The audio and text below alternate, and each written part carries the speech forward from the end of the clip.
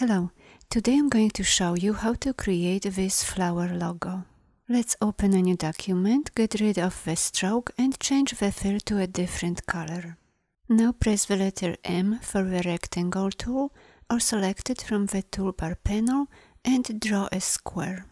Then, holding down the Shift key, rotate it by 45 degrees.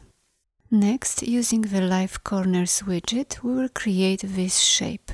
To do that, first single-click on the Tab Live Corners widget to select it. Then, click on it again, hold and drag all the way down until you see the red line. Now release your mouse. And do the same with the bottom corner. Then go to Object and select Expand Appearance. Let's stretch it a little bit. Next we'll copy and rotate this part to create a flower shape.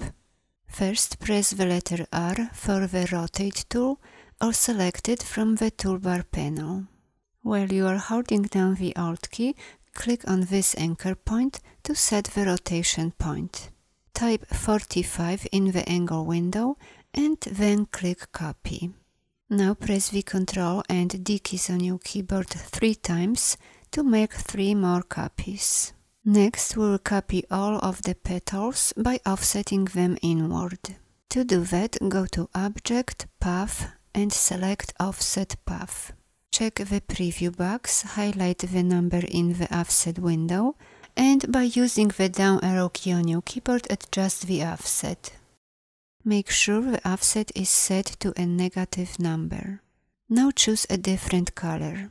Next we will recolor some shapes and delete the others.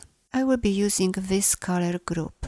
If you would like to use the same colors as mine, here are their RGB values. Now select everything, then go to the Shape Builder tool or press the Shift and M keys on your keyboard. And we are ready to color this flower. First choose a color and then click in the center of the first petal. Choose another color and click in the center between the 2 overlapping petals. Keep applying different colors to the rest of these shapes.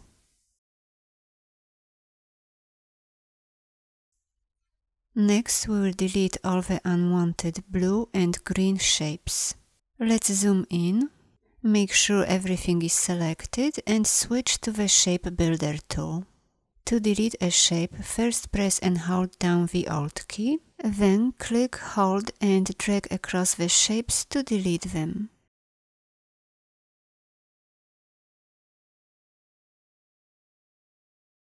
Finally, if you would like, you could add a drop shadow. To do that, go to Effect, Stylize and choose Drop Shadow. Check the preview box and adjust the opacity, offset and the color. Thanks for watching, bye bye.